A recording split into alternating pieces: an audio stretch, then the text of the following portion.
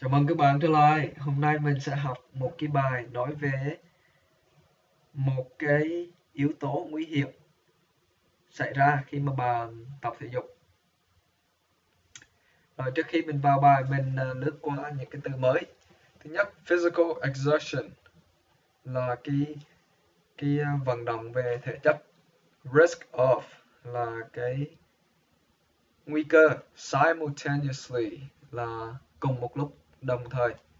Double là gấp 2 lần, triple gấp 3 lần, quadruple gấp 4 lần, và các bạn đoán là gấp 5 lần, fivefold, không dùng cái bobo này nữa mà dùng fold. Rồi bài đọc của mình. A large new study of heart attack survivors published in the journal Circulation found that both heavy physical exertion and being in a negative emotional state could double the risk of having a heart attack within the hour. When people exerted themselves and were angry simultaneously, the risk is triple. Rồi cái chuyện gì xảy ra các bạn?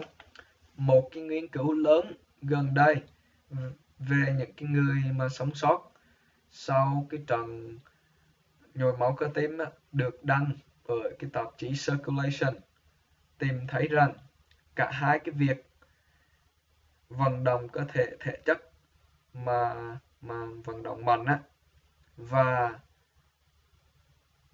trong một cái trạng thái tiêu cực có thể tăng gấp bội lần cái nguy cơ mà sẽ bị nhồi máu cơ tim trong vòng cái giờ tập luyện đó. Khi mà người ta đó vận động ráng sức và bực bội cùng một lúc thì cái nguy cơ này tăng gấp 3 lần.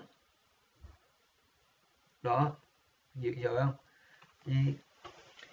Đó là bài kết thúc của mình ngày hôm nay. Hy vọng các bạn học được cái gì. Chúc các bạn vui vẻ và hẹn gặp lại lần sau.